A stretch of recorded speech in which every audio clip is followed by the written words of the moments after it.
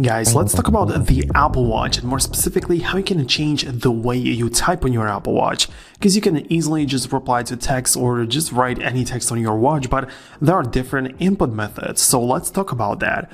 First of all, there is the keyboard. However, the keyboard is kind of limited as it's not supported on every single version of the Apple Watch.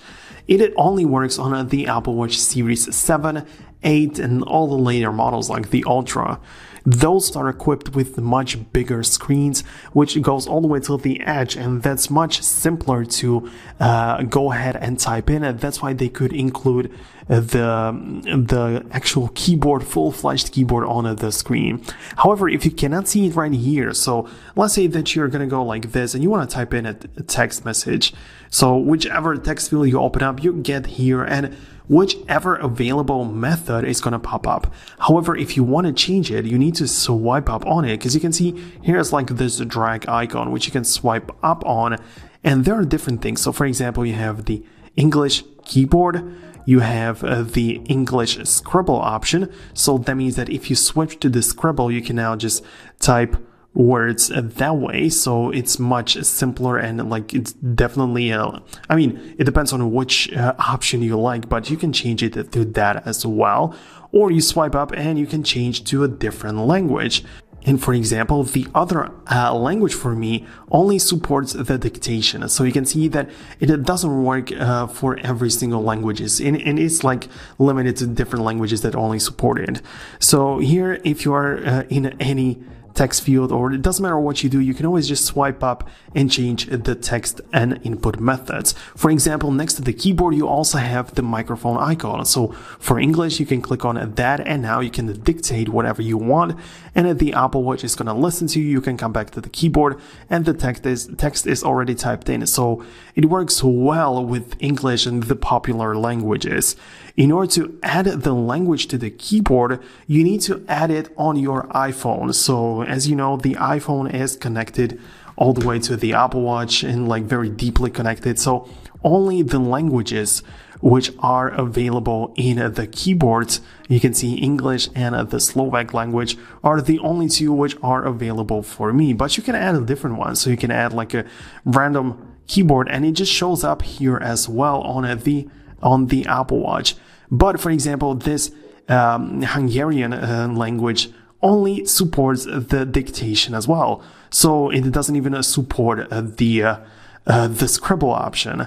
However, if you live in an area where your language doesn't support the scribble or keyboard, just make sure to add English into your keyboards on your iPhone, and you can always just switch to English and type in different language as well. I mean, the recognition isn't going to be the same or the best, but you can still use it to type different words in a different language.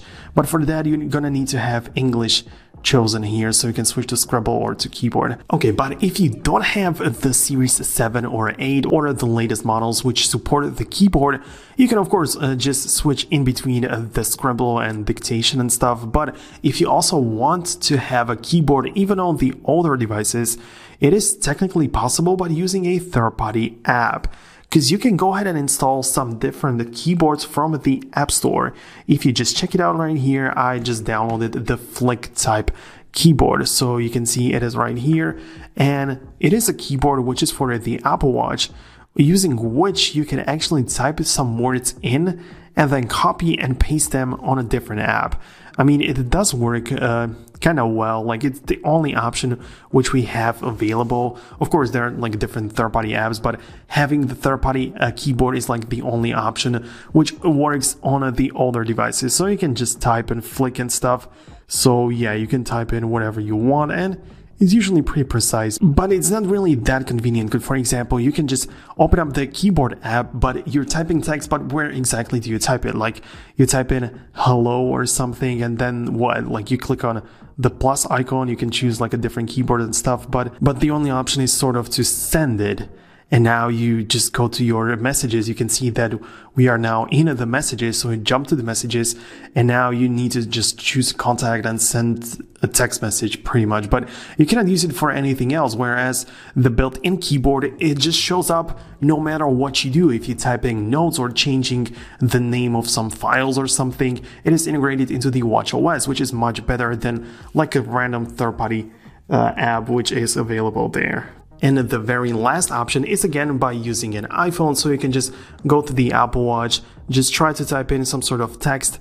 And now once you do, you can also get the notification on your iPhone. So you can click on here and type in whatever you want from the iPhone, which like defeats the purpose because you can literally just use your iPhone to send the text message, but it also works this way too. So yeah, that would be the last option. So thanks a lot for watching. Hope the video helped you out and hope you found it valuable. For more content like this, for more Apple Watch videos and tutorials, make sure to subscribe to Foxtecc and also check out the next video right here. Thanks a lot for watching and see you guys later.